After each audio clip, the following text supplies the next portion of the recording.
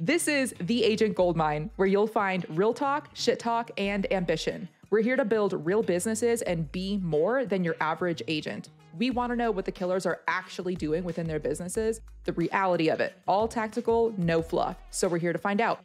Please share and enjoy. Welcome back to the Agent Goldmine. Ali and I are here again for another solo episode. We're going to have a couple of these because we love them. Of course, we love guests, but we really just are obsessed with each other. So today, what we are going to talk about, it's probably going to be a quicker episode.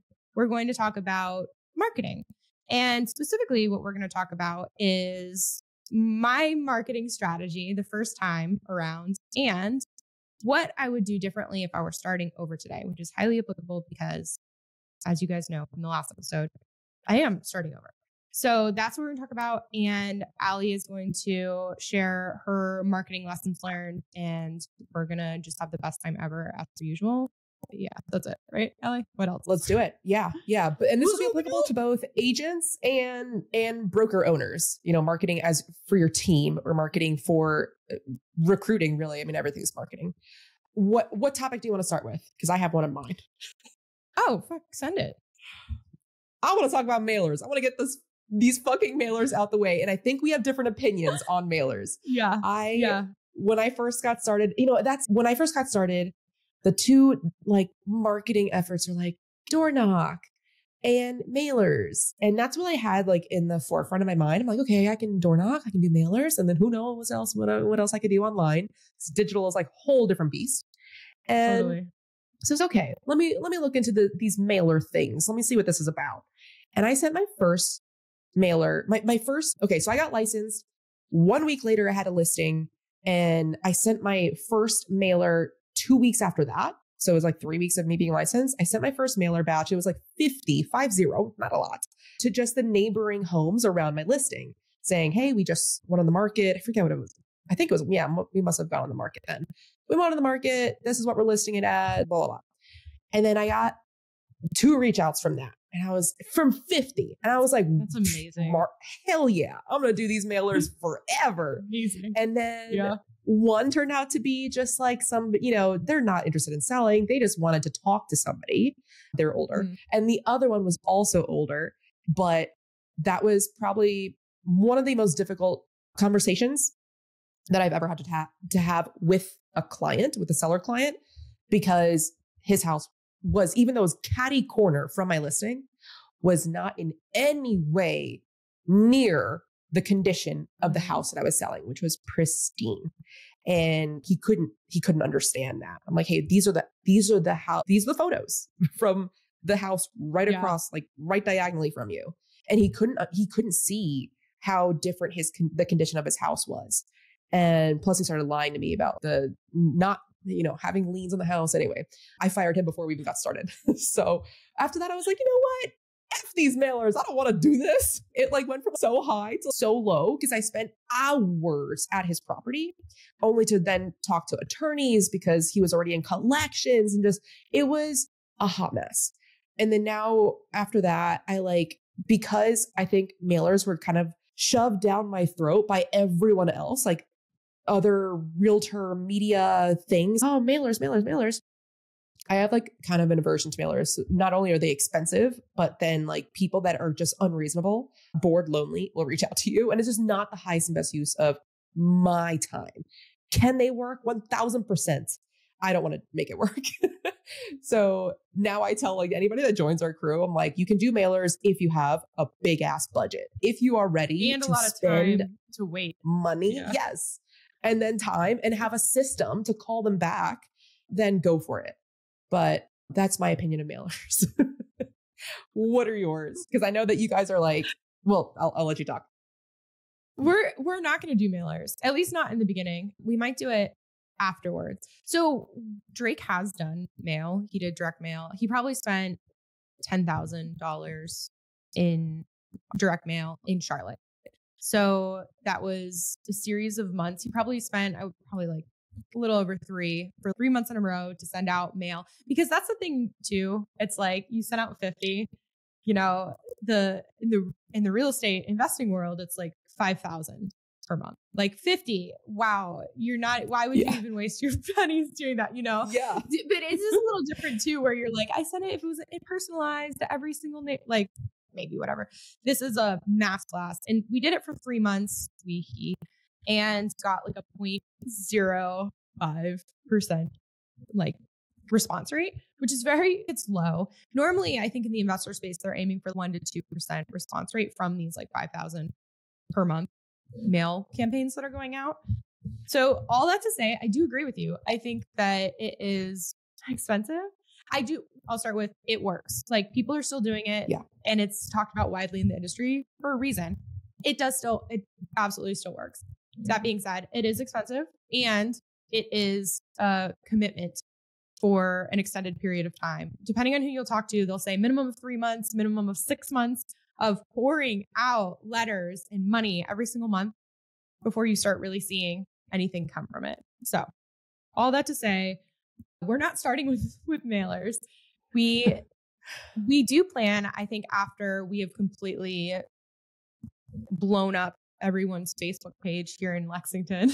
They're just like tired of seeing our faces. We'll also probably start hitting them with mail once we are making money down the road. Once we're licensed, closing deals, the whole thing. So from the book Ninja Selling, they have a whole chart on there, which I put into my real estate Bible, which I give everyone that joins our crew. It literally has every single thought I've ever had about real estate sales. And mailers is the lowest converting one, or not converting, but I like number wise, it's 2,000 to 1. So for every 2,000 pieces of mail that you send, that's where you can expect one transaction. And everything else is above that. So I'm like kind of surprised that like when I got started, mailers is just the default. Oh yeah, door knock, open houses, and mailers. And I'm like, all right, well, I must do all 3. And I was like, no, I'm not doing that shit. Yeah. Okay. Well, flip side though, just to debate it slightly, it's if you get one deal from 2,000, and if you spend, I don't know how long ordering, which you can do it online from the comfort of your home. You can buy 2,000. You can upload all of the addresses and hit send. So there is that thought too, where it's, if you are able to get a deal out of that little amount of effort, and it all depends on what's most important to you. Do you care about the sweat? Are you poor? Do you need to like sweat for your business? Do you have the money, but you don't have the time? There's just, okay. And now my devil's advocate is done, Ali. I love it. I love a good devil's advocate. Okay. You mentioned online. Do you want to go there?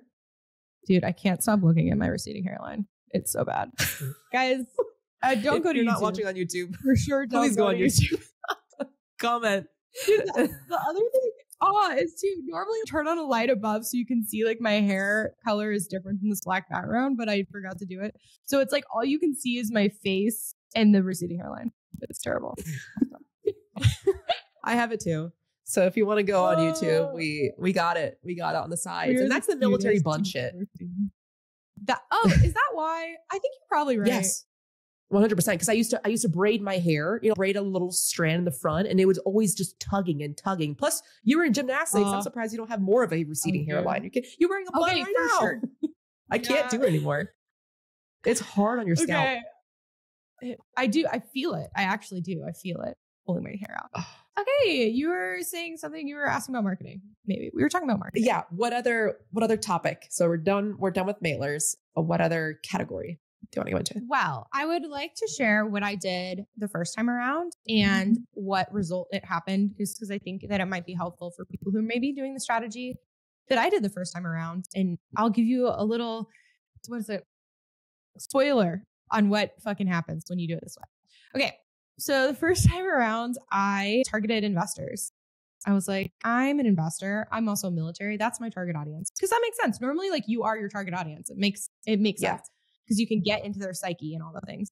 But by doing that, so I was on Bigger Pockets, and I'm not talking about the podcast. I'm talking about, I was in the forums and like trying to work with investors.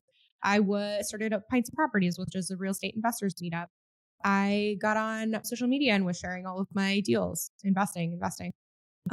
What else did I do? You get my point.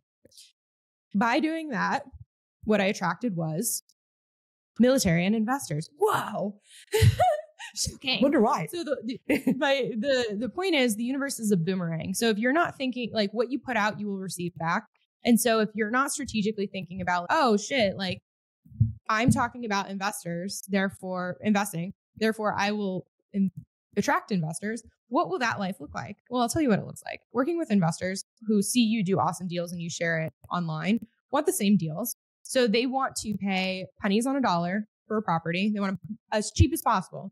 They're pinched, and normally they're new because everyone wants to be an investor. And from that newbie investor pool, maybe 1 out of 100, I'm not even fucking kidding you, 1 out of 100 are awesome. Maybe 5 out of 100 will close on something. But that's a lot of conversations and it's a lot of, because each one is so much of a fucking time suck. Even though you're like, go educate yourself, listen to these podcasts, read these books, like they're all still, for the most part, want you to handhold them through their first transaction. Don't take ownership.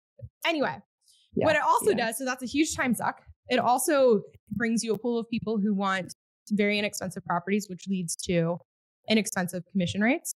And then when you're like, I have to get paid more than $1,000 on this closing or else like I can't do it. So there's this thing called a buyer's premium. Now you're asking your buyers to come out of pocket, which actually we're good practice because we're about to gnar that shit up here in July. But yeah, so that is what I did. Okay. And that's really my point about just be conscious of what you're putting out into the universe because you will attract that. What are your thoughts on that, Ali? Yo, real quick, this podcast is not free. Cost of admission is sharing with a buddy who'd benefit or throwing it on your Instagram story. Tag us, we'll reshare that shit. 100%. When I first joined, I also thought I was going to work with investors because I am an investor first. And I was putting my own personal investing stuff like out on social media and guess who I was attracting? You know, I was attracting other, like you said, wannabe investors, like people that still have not even closed now. And I've been licensed for almost like 2.5, almost 3 years. And it's just, I spent so many hours with people that were like, hey, I want to buy. And then we would go over their buy criteria, you know, their buy box. And then we would find properties that were on the market and then they would get cold feet and they wouldn't pull the trigger. And you can only do that for so long. It was charity work and I can't survive off charity work. So I stopped putting anything about my investing stuff online. Like you will not see any of my investing shit unless I'm talking about the shred method for years, I stopped putting that shit out. So people like, even though I'm an investor first, I keep that shit silent, you know? And yes, I'm saying this on this podcast, but this is to other agents and not clients. So, and that's one of the reasons actually like why I stepped down from Investify being the co-host with Craig Kurlop. So, because that's who I was attracting more is other first-time investors that needed handholding. We're almost there. We're going to write the offer, or we do write the offer and they back out because they're scared. And I can't survive off that. So I stopped. And instead, I just focus on other people, you know, because every person, no matter who you are, you're more than one, you're involved in more than one. It's like a Venn diagram, like multiple Venn diagrams. Yeah. Like you have every single activity that you're a part of, every single hobby that you like doing. I had just full focus, like just focused on investing. And then after that, I started tapping into the other bubble of my Venn diagram, which is military, and people that are military and want to buy are going to buy, they're going to sell. And that was also my people. You know, if I were involved in like karate, or if I were a mom, or if I were to go grocery shopping, like literally all these different bubbles you can be a part of. You don't have to focus on what you think is what comes to mind first, if that makes sense. Totally. Totes. Okay. Yeah. So that was for sure. And I'm going to share with you this is wave tops. Ali, don't ask me you can ask. I just don't know them yet because I haven't lived it yet, but this is the plan for round 2. Okay. So, and this is a Shelby and Drake plan combined to combine our interests into one area because one of our goals is like life by design. You talked about, you know, paying the bills and all the things. Like we are at a place, luckily, where like bills are paid. You know, we've built the life where we don't have to worry about survival. And so this time around, we are able to build it in a way where we can just be happy. Anyway, our plan is we're going to connect with, okay, actually, I'm going to back up one. So the goal is to build a repeatable process that's scalable with the ability to track results, tech forward, leverage heavy, and is sustainable for the long term. And we're planning on doing that by connecting with builders, ideally new construction builders, developers within the Lexington area in a price point of high. I say $1 million, but I just pulled that on my ass because I don't even have access to MLS to pull. Technically, I didn't know this, but I learned the other day that luxury means the top 5 to 10% of a price point in each market. I didn't know that. So, dude, right? I heard some dude say that the other day and I was like, wow, okay. So once we have our MLS access, then we're going to pull it and identify like actually what is a realistic price point, because I don't even know how many $1 million homes there are in Lexington. Like research has to happen first. That being said, higher price point in builders and or listing agents of these beautiful homes, because I want to market a beautiful home. I have sold way too many $40,000 houses in my day. We are going for beautiful, visually and proud of the product. But we're going to go to the builders and listing agents and we're going to be like, hey, we want to market your property for you and create gorgeous content of these beautiful homes in the form of like reels, like short-term comment, you know, those like home tours that you see where people like the agents are really crushing it doing home tours. So we're going to do home tours and eventually YouTube, shout out Sam Cottle, you know, and shout out Ali. You guys are an inspiration when it comes to YouTube. But anyway, so we have this beautiful product. We're going to market it for them, creating the gorgeous content. And then we're going to run ads on that content. So we're going to push these beautiful homes in front of the people of Lexington. When people click and they go to our website, then we are going to retarget. So even if they don't fill in their contact and they go click on our website, we're going to capture them and then retarget them with brands, ads for branding, like brand, God, fuck words. Basically ads that are brand building, not like a specific call to action, not selling a specific thing, but it's like testimonials or, you know, information about us as a brand, because the intent is that the people of Lexington are like, wow, Five Pillars is everywhere. Who are these guys? They are literally everywhere. And then through that, over time, this is, you know, through capturing through the funnel, we will enter their psyche to the extent where they will actually fill out the form if they haven't already. And then once they fill out the form with, you know, the lead magnet is the beautiful home for more information or whatever we decide to actually use as our specific lead magnet. Once we get their contact information, then it's the lead manager, which in the beginning is Drake, speed to lead and set an appointment. And then I come in, crush the appointment. Yes. Does that make sense? 100%. And according to that ninja selling chart, that is the advertisement calls is 25-1. So much better than the 2,000 to 1 with mailers. Do you know where are like what states or what cities people are moving to Lexington from? Yeah. I don't know yet. It's on our list to research. Yeah. Why are you asking? So when you do find out the top couple of cities, are you also going to how do you target them? You know, how do you get in front of New Jersey, New York before, or is it just the website? I'm sure there's a way. That's some Drake nerd shit. But yeah, I'm sure it's possible. We really should have him on at some point for him to share his. Yeah. But I want to phase 2 real quick. Actually, do you have more questions on this phase 1 of the marketing plan? No. Okay. So phase 2 is once they're in. So now at this point, we have their contact information. They're in our CRM. We have captured them. We're using Brevity, by the way. But when we're talking about Life by Design, I love to throw an event. Ali, you probably know this about me by now. And you're damn good at it. Yeah. Girl, stop. Okay, thank you. So I was thinking about like, how can I throw events that I love to throw something that's FOMO worthy. Like people are like, oh my God, I have to go. I don't want to miss that. Or after the fact, I cannot believe I missed that. I will be at the next one. So that's after we have these people in our grasp, or this is something that we also could present as an ad, you know, pushing out these events.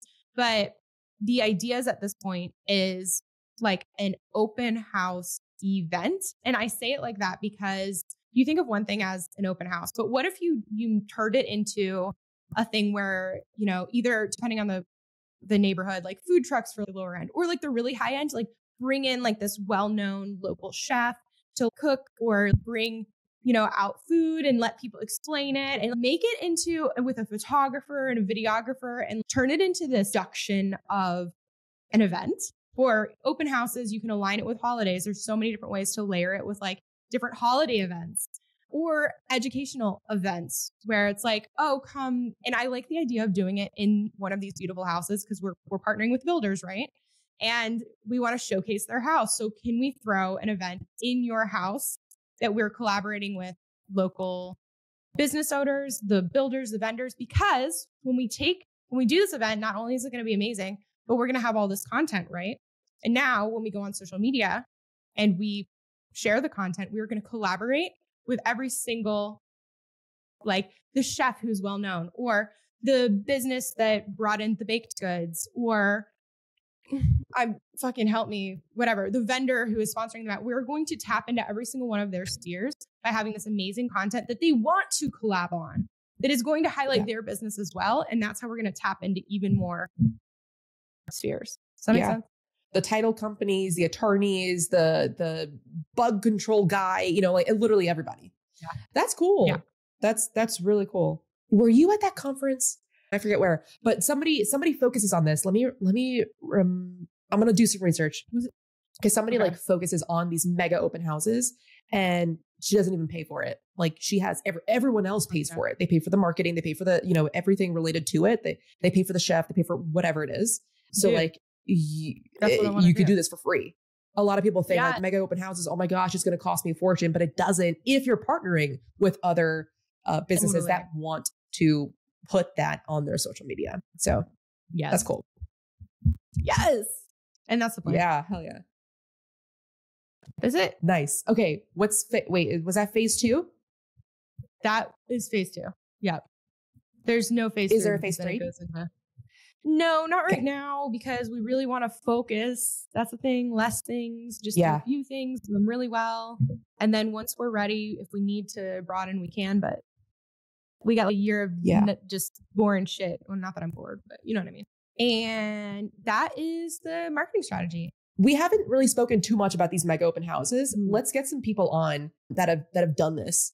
And so if you know of anyone, connect us. We're Ali the Agent on Instagram. We're The Shelby Show on Instagram. We would love to benefit everyone else. So thank you so much for listening and see you in the next one. Be a bro and share the show. Thank you for listening. Out of respect for your time, we want to make this show as valuable as possible for you. So if you have any feedback on how we can improve, please let us know. DM us at Ali the Agent and The Shelby Show.